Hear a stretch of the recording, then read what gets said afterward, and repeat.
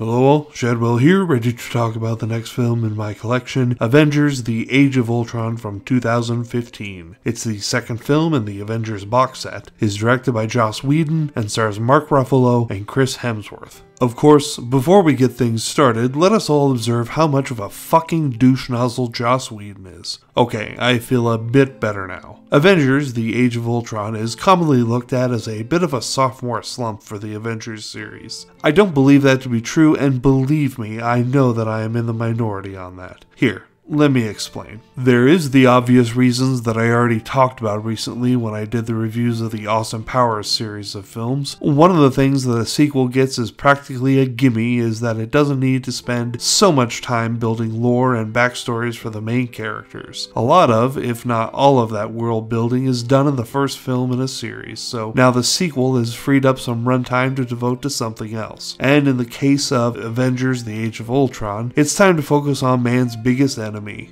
himself. Through the mindfuckery of the Scarlet Witch character, who spends much of her freshman MCU appearance as a villain, the individual members of the Avengers have to look deep inside themselves and look at the thing that scares them most. It's very interesting to watch most of the Avengers wrestle with an existential crisis throughout much of the film, which leads to some big things. The biggest, for me, is Bruce comes to believe that the Earth isn't safe from him, so he leaves it, and the possible romance with Natasha behind. And that shit kills me when I watch it. I think that's the thing that clinches this as better than the first film for me. The time that this film takes to focus on the individual members, focusing on themselves and their place both in the world and in the squad. It's some super fascinating shit to watch, and I guess maybe the reason it doesn't go over very well with fans is maybe because the sequel focuses less on external struggles and more on internal ones. Of course, I don't think that makes total sense because the last 30-something minutes are jam-packed with high explosive action, but perhaps it was too little too late for some people?